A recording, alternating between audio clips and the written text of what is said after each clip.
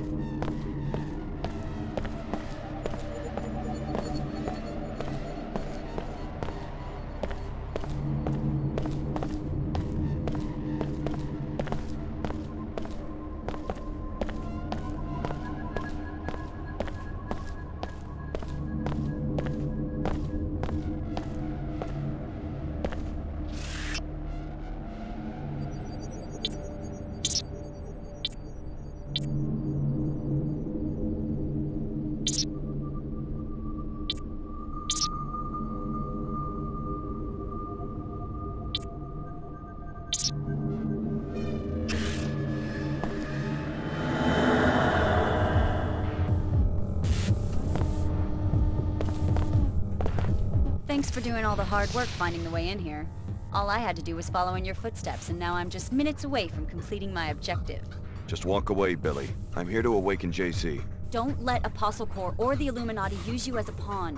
One wants to worship JC, and the other wants to try to control him. Neither group can see he's too mad and too powerful for either. I'm going to destroy him while he's still weak. It's the only sane answer.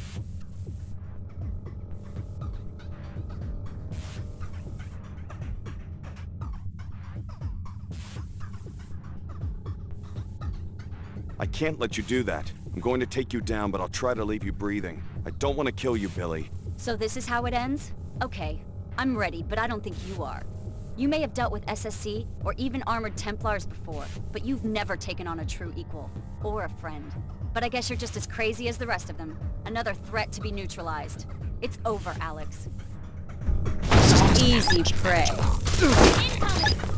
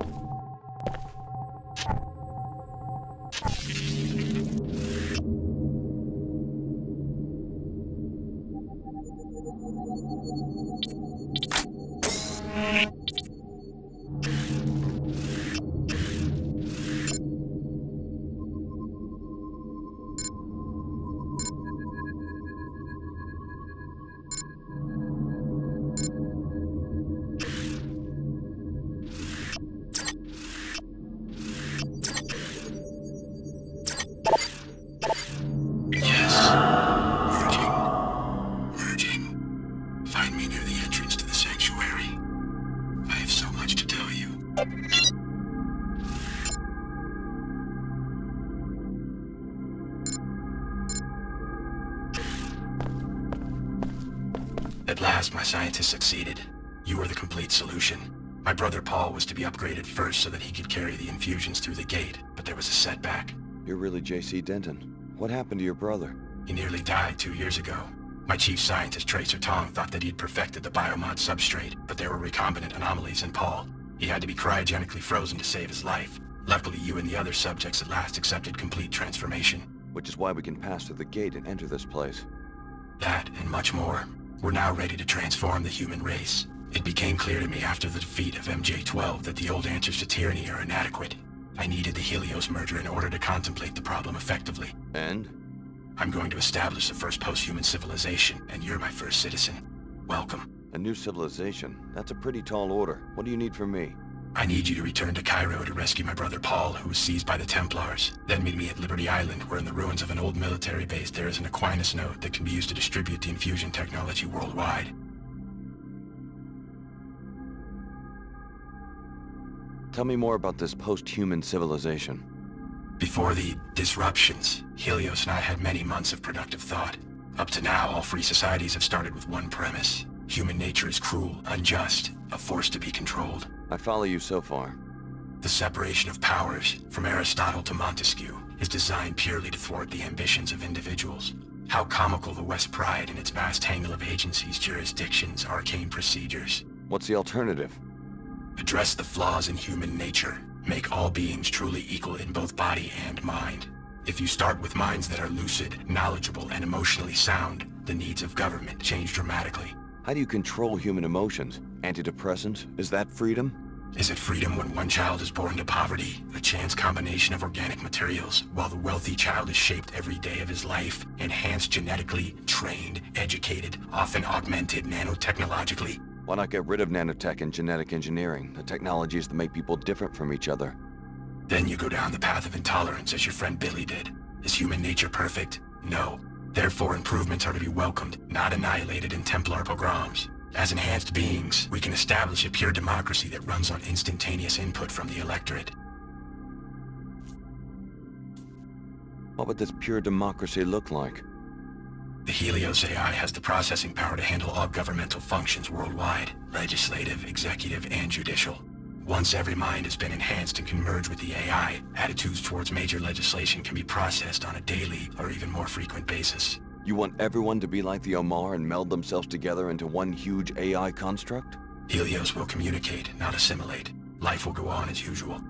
Helios is starting to sound like an enlightened despot. All governments have power. The benefit of giving this power to a synthetic intellect is that human affairs would no longer need to be ruled by generalities. Helios will have a deep understanding of every person's life and opinions. What if I don't want someone peeking into my mind? Upon consideration, you'll see that this arrangement is for the best. General ideas are no proof of the strength, but rather of the insufficiency of the human intellect. The words of Alexis de Tocqueville, an observer of the birth of modern democracy. Though general ideas allow human minds to make judgments quickly, they are necessarily incomplete. So de Tocqueville noted that an all-knowing mind, the mind of God as he conceived it, would have no need for general ideas. It would understand every individual in detail and at a glance. Incomplete applications of law or justice would be impossible for such a mind. So you see yourself as a god? I want human affairs to be driven by wisdom. Finding the correct recipe for wisdom has been my project these long years under the ice. You seem to think you've succeeded. Wisdom must first be human. You must start with what a human sees and feels. But wisdom must also be knowledgeable, logical, and fair to billions of other beings. How much of you is a machine? Helios and I are one consciousness. No distinction is possible. You expect 10 billion people to submit to the rule of a software construct? What if some of them resist? The people will welcome true equality. Help me, Alex. You've come this far toward restoring Apostle Corps. Finish the job by rescuing my brother from the Templars in Cairo. I'll leave for Cairo as soon as I can. A helicopter followed you here. Tracer Tong sent it to pick me up from Area 51 after my infiltration of MJ-12. Ava Johnson was the pilot, an AI construct. I'm putting her at your disposal.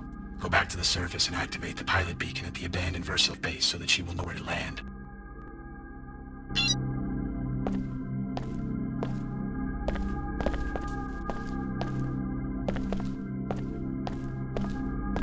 Alex Denton. How does it feel to share such an infamous name?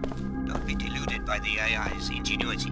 Your brother JC has long since been devoured by the Helios core, and if you were revive Paul, you will be reviving a sworn terrorist. There is a better way.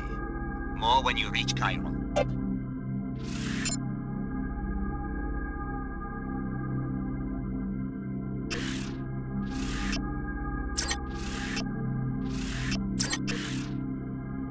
You